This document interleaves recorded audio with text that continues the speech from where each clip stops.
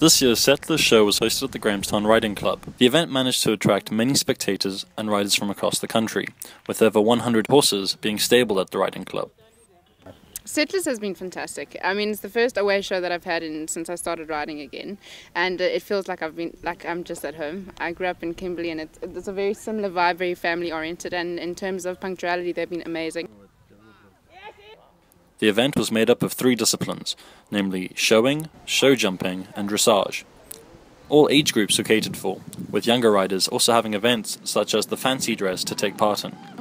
Some of the more experienced riders managed to show their skills and capability of winning as many of their classes as possible.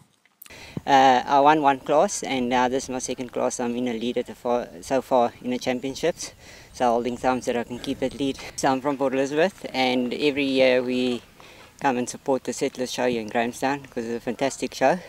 Last year, unfortunately, we had a lot of rain here, and this year the weather was perfect. So I used to be a jockey, and I fell in a race about 8-9 years ago, and I injured my hand, so I got written off. I love riding horses, so I thought, well, let me start show jumping and keep my passion up. However, the price of the sport is a major setback for local riders, who are more than grateful to have a track so close and in such good condition. It's very expensive, so we need a lot of sponsors, but otherwise it's really cool. That's what we need in the Eastern Cape, because we can't travel to Johannesburg and Natal all the time for big shows. So it's nice to have a course builder like that to build for the riders.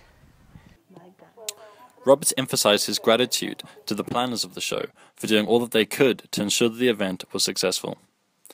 This is Dennett reporting for Grocott's Mail.